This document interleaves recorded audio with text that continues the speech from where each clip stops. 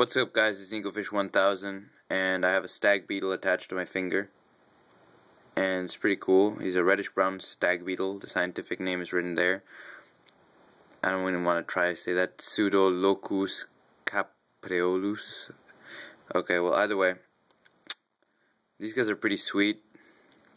They're rather common in my area and they feed on tree sap, and this is their adult form.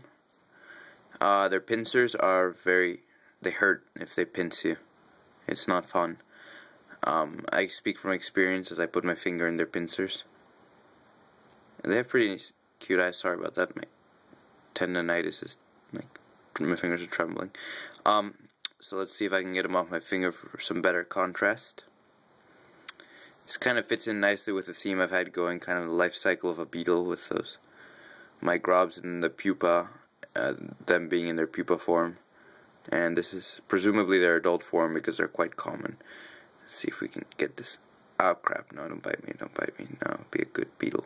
Oh crap. Okay, this is interesting.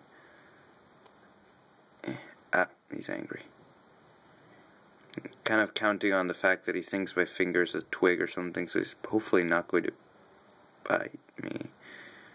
Okay, well, he refuses to get off my hand. That's fine, I guess. Yeah. Let's get some more shots.